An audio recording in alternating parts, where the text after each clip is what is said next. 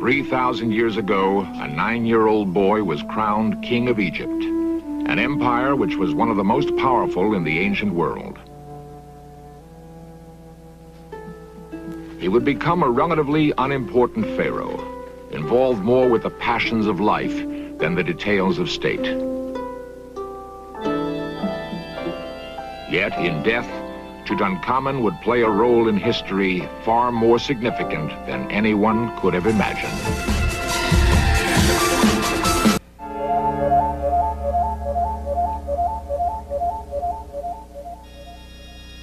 Few places in the world are as forsaken and unchanging as the Sahara Desert.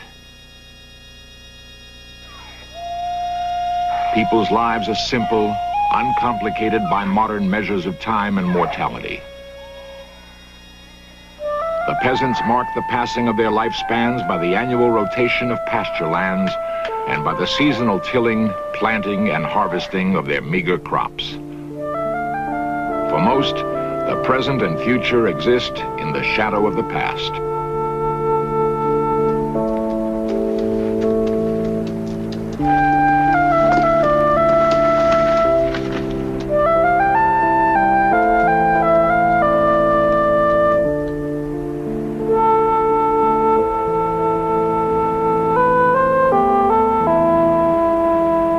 Symbolic of ancient Egyptian civilization are the enigmatic pyramids which dot the desert landscape.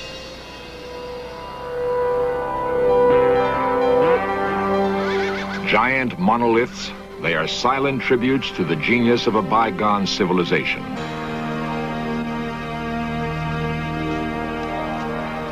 Many are now falling into ruin, but their crumbling walls reveal little of the purposes for their original existence.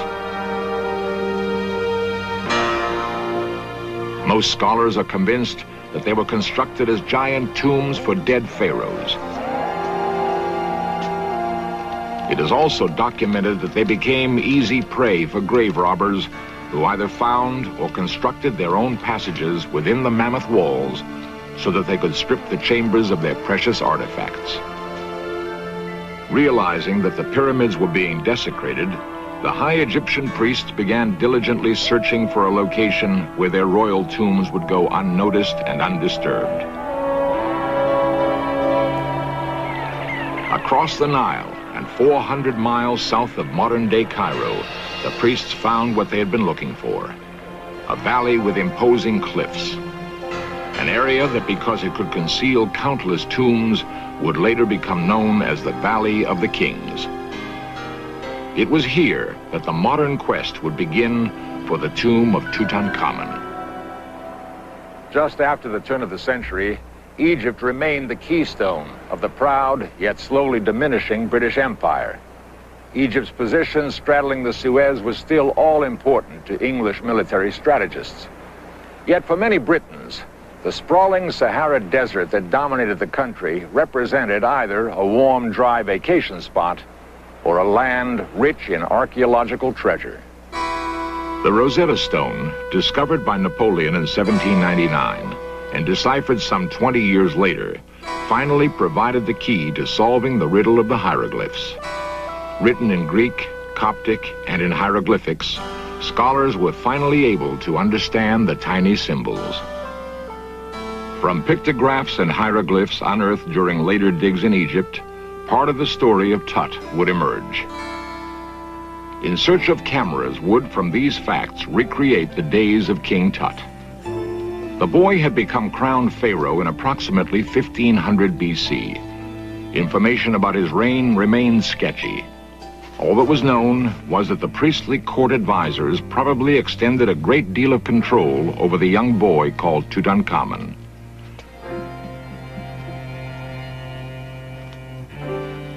But one significant portion of the story had not been recorded: the whereabouts of King Tut's tomb. The Valley of the Kings had already yielded the tombs of many other pharaohs. Thus, it seemed a logical place to begin the search for the final resting place of the boy monarch.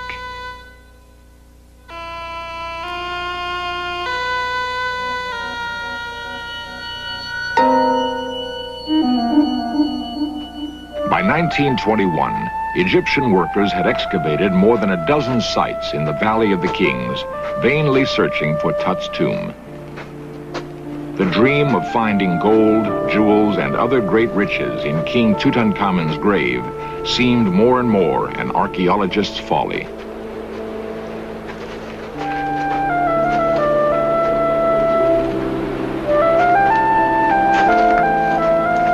Their work had been directed by a young, obsessive British civil servant named Howard Carter. His one passion in life was to find the tomb.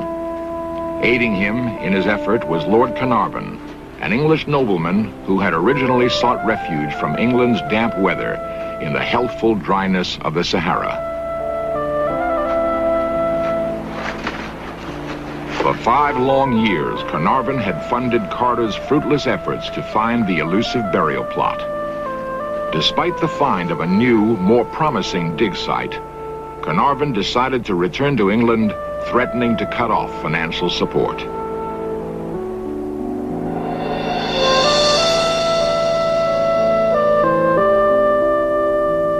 For another year, hundreds of workers labored over the new site that Carter had found. Then, in November 1922, Carter made an extraordinary breakthrough.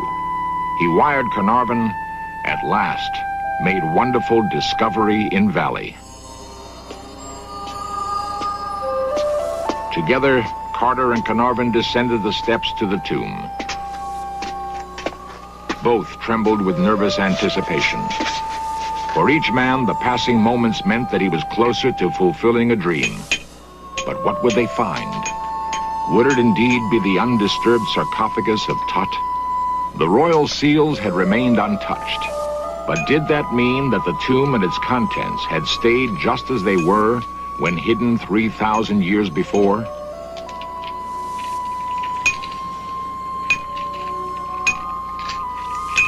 Finally, Carter felt the last bits of mortar give way.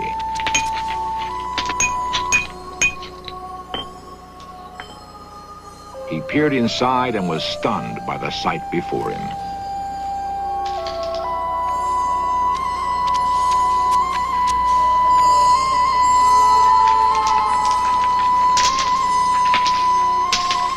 "What do you see?" asked Carnarvon. There was a pause. Then Carter softly replied, "Wonderful things."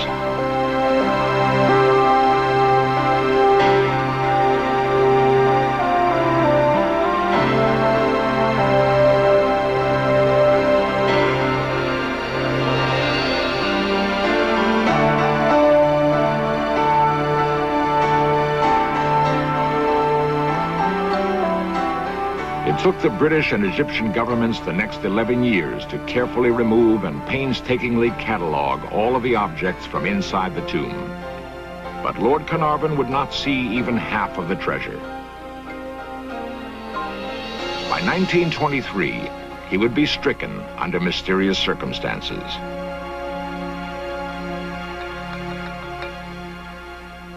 Prior to his return to England, Carnarvon suffered a mosquito bite. Normally, such an occurrence would not cause great alarm, but the bite became infected, and he finally succumbed to its effects. Interestingly enough, legend had said that the priests had cursed the pharaoh's tomb, and that those who disturbed it would die.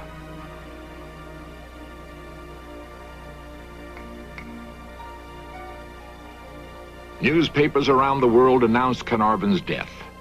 Then, mysteriously, others began dying. Coincidentally, each person had either been associated with the tomb's opening or the examination of the objects found inside. For a while, the curse seemed very real.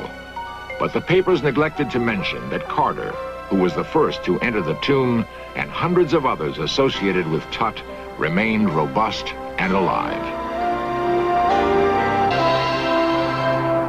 Today, there seems little fear of the curse.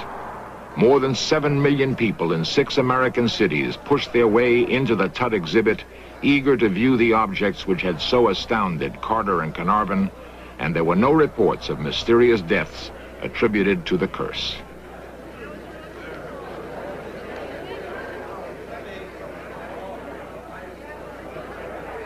The nearly untouched tomb of King Tut that Carter and Carnarvon had unearthed was unmatched in history.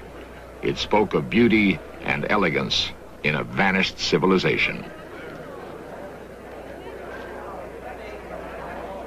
The romance of Tutankhamun's curse unfortunately obscured the more significant story of Tut for nearly 50 years. We are just beginning to realize that his death may have contributed to one of the most powerful religious movements in history.